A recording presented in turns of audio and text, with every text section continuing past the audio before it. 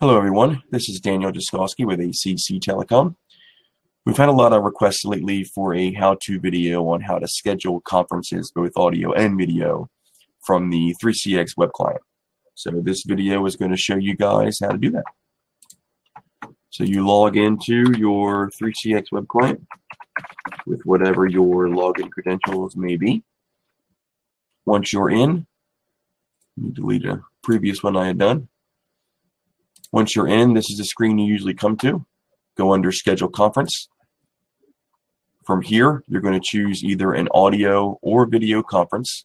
In this example, we're going to do a video conference. Next question is whether you want that conference to start now or start later. For this example, we're going to do later. When you do later, you need to choose a date, time, and duration. So for this example, we will choose tomorrow, 10 o'clock a.m., duration of 30 minutes. From there, you can give it a subject. That may be. Notes to participants can be information to give to the callers before joining the conference. Maybe it's going over a new project. From there, you got to choose a web meeting profile. Right now, there's two. There's web meeting and there's webinar classroom type environment. You can see the settings for these individual profiles using the wrench button off to the right. So for web meeting, these options up here are grayed out for this particular option. By default, audio, video, and chat is enabled at the start of the meeting. You can choose to change that. If you do not want video to start automatically or audio to start automatically, you can do that by unchecking it. But by default, all three are enabled the instant the meeting starts. You can also choose your meeting location, time zone wise, and bit rate from 128 up to 4096. The webinar classroom settings you'll see are slightly different. You do have the ability to change some of these options up here now. By default, it is set for this particular profile that the organizer must connect first before the meeting actually starts. If you do not want that, you can uncheck that and the meeting will instantly start the instant somebody joins the meeting. But by default, it is set for the organizer must connect first. It is also set to hide all participants from each other. Kind of more of a classroom environment. They want you to focus on the teacher scenario as opposed to everybody else in the meeting, but you can turn that off if you'd like. But by default, it is enabled. And same thing for the audio, video, and chat. For the web meeting one, all three were enabled by default. For the webinar classroom environment, only chat is enabled.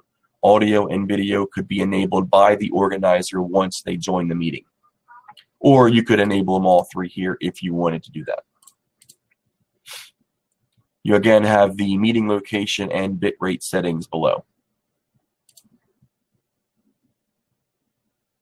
If you choose the web meeting, you'll have a calendar option to add this to your calendar. You've got Google Calendars, Office 365, Outlook Online, or iCal. iCal would be using the installed Outlook client on your computer. When you click Create, the meeting would be created. A file would be downloaded for the iCalendar creation in Outlook. You can then double-click that, save it, and create that meeting in your Outlook. If you do Webinar Classroom, you would simply import a list of participants, or you can add them from here. Simply typing in the emails and clicking Add. And you can continue to add and add and add, and you'll see the list grow as you add people. You can also remove people by simply clicking the X next to the participant and creating the meeting. I'm going to use web meeting just to create this. So we go back to web meeting. You got iCal chosen. I'll do create meeting. You'll see back here the meeting is made. This is the download of the file for the iCalendar. I'll go ahead and download that. The iCalendar file is now over here. I can double click that to open it. It may take a second to open the actual invite, but basically it's going to open the invite, show the information in the invite, just a standard invite like you would see from anything else from Outlook. It's going to create the information, all the different links. You'll have a link for joining from Chrome. There we go. So there's the notes we gave to the participants. This link is if you're joining from Chrome or Firefox. You'll notice Internet Explorer is not in this list. You will need to use Chrome or Firefox when joining one of these meetings from a computer. You can also join from an Android or iOS device using the 3CX web meeting app.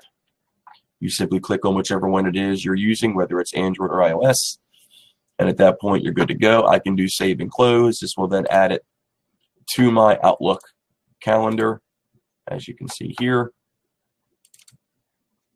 Here's the meeting we just created. All the same links are there. At this point, this would be sent out to all the individuals you chose to add to your meeting. Here's the meeting as well.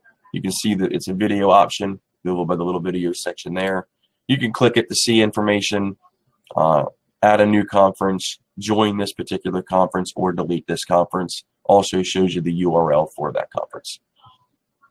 And that's pretty much it. I will be doing a follow-up video showing you how to do this same information using the 3CX phone software, but there is a new service pack coming up that's going to change the way that is done using this software. So I'm going to wait for that patch to come out, and then I'll do the video for here. But you can use the web client right now. These settings are going to stick as far as I know, so you'll never have to worry about this being different anytime in the near future. We'll see you on future videos.